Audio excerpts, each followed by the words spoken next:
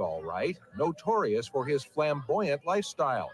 Flashy clothes, fancy parties, fine women. Are you his daughter? Are you his daughter? Yeah. Been pulling bad bitches. All right, this is back in the day. Kamala, on the come up. A hoe making moves. And Kamala is just prime example of hoes winning and what when bitches are capable of doing in this country just by using their pussy. This is a prime example of hoes winning. Look at that come up right here, being a side piece to this nigga, to moving up. She did it. She did what she was supposed to do. She did what she was supposed to do. Nigga. Just winning. It is what it is. Fancy parties, fine women. Are you his daughter? And fast cars. You should from now on. And this nigga never had a hairline. This was what, 30 years ago? I mean, this goes to show right here, you don't need a hairline to get hoes to do what you got to do. You just got to be about your shit. This nigga ain't this. What is 30 years ago? This still ain't have a hairline. 30 years. How old is this now? Fuck. This nigga look like he's 50 back. How old is this nigga now? Flashy clothes, fancy parties, fine women. Are you his daughter? And fast cars. You should from now on address me as the mayor. If ever a man and a municipality were made for each other, it is this man, this place. He's a rogue, all right. All right, so he was living a good life. All right. Willie Brown was living a good life. All right, still living now, doing this thing. I didn't even notice he was still alive, but they got him on the interview. And so they got him on the interview, right? And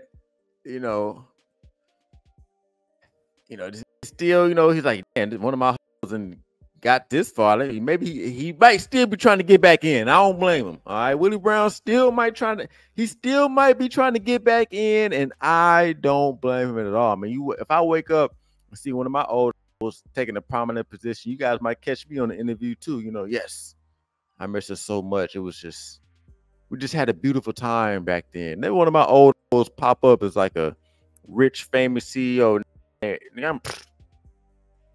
Yes, back in the day, we was so in love. Let's see what's going on right now, man. Willie Brown, he's doing it. He's talking about the time they had back in the day. You were portrayed as a rogue politician, known for your flamboyant style, flashy clothes, fancy parties, and associated with fine women. With Kamala Harris's featured in the footage, in one clip, a reporter asked her, "Are you his daughter?" Given that this footage is now resurfacing just hours before Kamala Harris's first debate against Donald Trump, what are your thoughts on how this portrayal may impact the public's perception of both you and Kamala Harris today? And do you believe this has any relevance in the current political climate? I don't think that it will prove to be a disability, as one would try to make it for use on Donald Trump's behalf. After all, Donald Trump has been convicted of the 34 counts of things that he was doing on the money side, but even more dramatically, he has been accused. And here we got a nigga trying to shift the blame to Trump. Hey, look, I might like a player, but Trump, he been convicted. He's been accused of these things. That's just a video. Nigga trying to throw the. Now, he asked you about, is the video going to affect Kamala? These niggas always got to go back to Trump and shit, man. Civil proceedings held accountable for trying to hide his relationship, in which he paid for, period. And so it would have to be somebody trying to erode the clear quality reputation that Kamala Harris has and trying to make it as negative as the interpretation of Donald Trump. Therefore, I do not believe that such a comparison by anybody would have any effect on this decision on Kamala Harris's. He gonna ride for that pussy. Of course, it makes sense. He thinking, no, it ain't gonna affect her. No, it ain't gonna affect my baby. I don't give a fuck if she is married again. Nah, it ain't gonna affect her. He doing what he's supposed. Hey, he ride. I mean, they was fucking. I mean, why would they not ride? Why would he not ride for her? He making sure he putting a good word for her. Qualifications. He hollered at her before this interview. Had to make sure. Thank you. I also want to say that just as an observation, I was sitting and looking at a picture of you and Kamala back in '94. You guys made a great couple. She was very beautiful then. She's very beautiful now. Do you still love her? Very much so. Trying to get back in. Niggas got that game. She watching that video like, he over here shooting this shot, trying to get back in. Yeah, he trying to get back in. He trying to get back in. I don't blame him. Uh-oh, hold on. Is he married though? Uh-oh. Hold on. Is he married? Uh-oh. I don't know if he's married or not. If he that old nigga, he's gonna get his ass beat when he get back home. Uh-oh.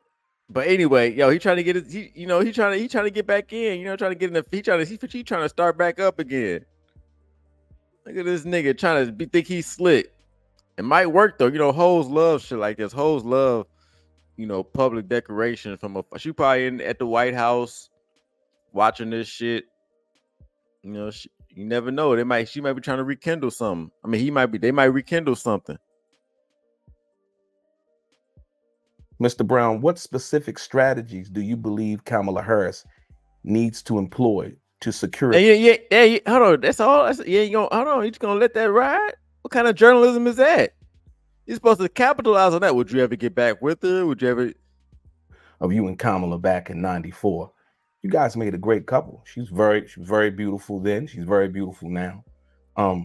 Do you still love her? Very much so. Mr. Brown, what specific strategies do you believe Kamala Harris? Long ass pause. No, you're supposed to build on that. Gonna talk about some strategies and shit. You supposed to goddamn build on that. You supposed to put them on the spot, man. You supposed to come on, man. I would, man. You supposed to build on that. You supposed to like, hey, okay, shit. Would you ever get back with her? Would you think she'd break up with her husband for you? So you might as well go all in. Shit, might as well go all in. That nigga, he don't give a fuck. Yo, that's how you know niggas don't give a fuck. She got a whole husband. He don't give a shit. I still love her very much so. He don't give a fuck about that nigga. Whoever her husband is, he don't give a fuck. It is what it is, bro. Nigga, he still, he competing for that pussy. He still want to get back in. Needs to employ to secure a win in the upcoming debate against Donald Trump. Yeah. Leave that white boy alone, baby. Come back home. Come back home. Somebody said he didn't go all in because at the end. Well, anyway. I think Kamala Harris's team started a month ago or more when she was tapped by Joe. JC said, "Oh, that pussy was real good. Hell yeah, bro. That nigga still on a public live, on a public platform, knowing she's married. That's actually, when it comes to that level, it's actually, bad optics for them. But he's old as fuck, so he don't give a fuck. His career over. He retired. He good. But it's just Biden, the president, to become his candidate in the absence of his leaving the fray. I think that everything that they have done to expose her to the public has given her the opportunity to solicit the vote of the public, and she has succeeded. The nature of her candidacy. Yeah, they're doing hella dick riding. Yeah, he making sure. Yep, she's gonna succeed. You know, yeah, he trying to get back in. He probably don't even believe all this shit. This nigga want to hit one more time before he die.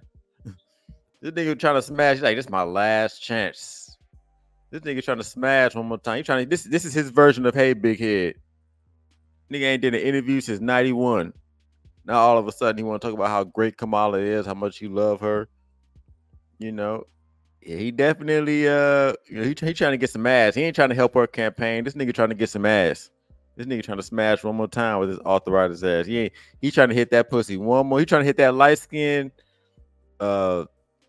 whatever race she is, ambiguous race pussy again. He want to hit that AKA Howard pussy again before he go. That's all this is. It's just one last ditch effort attempt.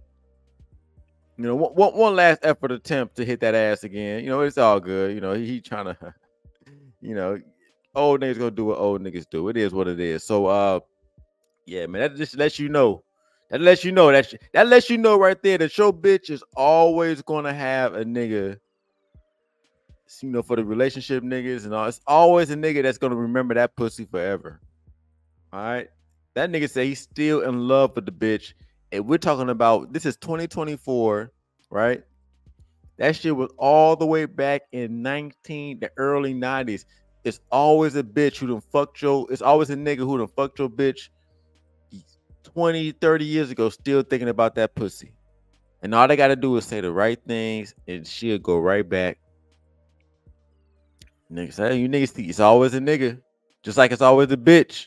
Think about it. It's always the bitch you done smashed years ago. I still remember head from years ago. I'm still like, damn, that shit hit. Ain't no bitch done suck like that since then. You know, that nigga still thinking about pussy from 30 years ago. He could have said, no, I'm not in love with her. That was a while ago. No, that nigga made it clear. I'm in love very much. So that nigga trying to get back in. He said, I'm in love very much so. Okay. He made it clear. Yeah, I want that shit again, bitch. Let's run that shit back. That nigga trying to spin the block. That nigga trying to spin the block, dead ass. So anyway,